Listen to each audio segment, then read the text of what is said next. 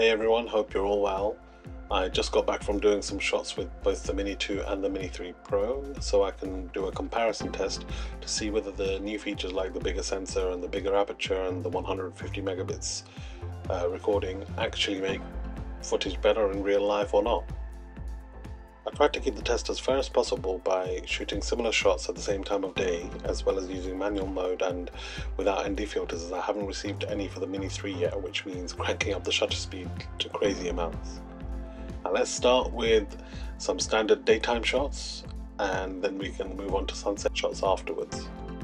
So obviously with the Mini 2 it only has the natural profile, but with the Mini 3 I started shooting in D-Cine-alike, as I wanted to show you the best footage you're able to capture with each drone. Now looking at all the clips, I can definitely see some difference in terms of clarity and sharpness, with the Mini 3 Pro expectedly outpacing the Mini 2. It's clear to see that the Mini 2 doesn't do as good of a job rendering the trees and bushes here, but the shots are still very usable. Now don't get me wrong, the Mini 2 more than holds up his own here, especially in bright daylight, and you can definitely get some amazing footage from this little beast, like I have done over the past year. Now I'll link some of my cinematic videos in the description for you to check out on what can be achieved with the Mini 2 if you want to see those below. But ultimately, and as you would hope, being twice the price, the Mini 3 Pro delivers visibly better footage, and after grading the D-Cine-alike footage, you can see that the difference is clearly visible. Now let's look at some sunset shots. Okay, so it doesn't look very sunsetty, but it was a fairly cloudy day, and any later and the Mini 2 wouldn't have handled it very well. Here we can see a bigger difference in quality. The picture coming from the Mini 3 Pro is much sharper, with more details in both the shadow and the sky. Take a look at the grass in these side-by-side comparisons. You can easily see that there is more detail in the Mini 3 Pro videos on the right compared to the Mini 2 on the left. With the D-Cine-alike profile allowing more room to maneuver in the edit, you can definitely get some quality shots from this thing in low light scenarios.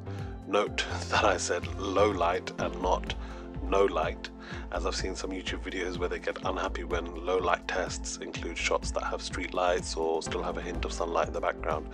We all have to remember that the darker scenes are notoriously difficult to capture even on Hollywood level rigs, and these mini drones have very tiny sensors in comparison, so you won't get clear night shots. But for what the Mini 3 Pro is, DJI has created a very capable camera that you can definitely get decent shots out of.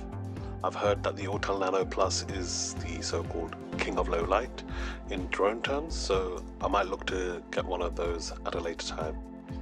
Let me know your thoughts on the footage quality, and if you think the Mini 3 Pro deserves the Pro label. I'll be doing more of these tests to see if the Mini 3 Pro is a worthy upgrade, or even if you are looking for your first drone, is it worth getting the Mini 3 Pro, or should you look at something like the Mini 2 instead?